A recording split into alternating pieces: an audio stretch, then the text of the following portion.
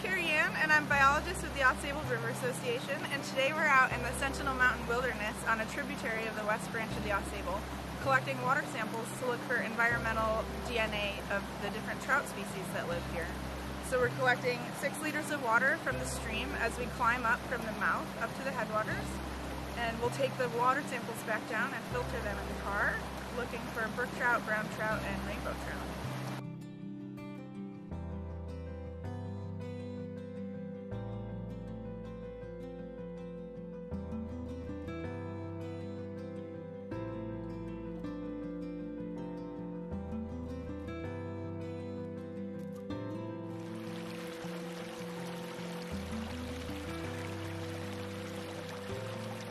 Okay, so we're back in the car and we're filtering our water samples. We filter 6 liters of water through a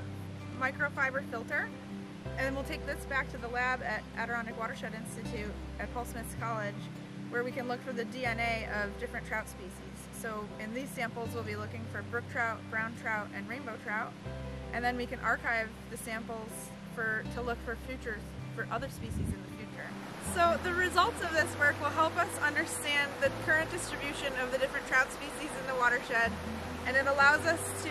map them and help use the data to prioritize our conservation work at the Ausable River Association to help our native brook trout.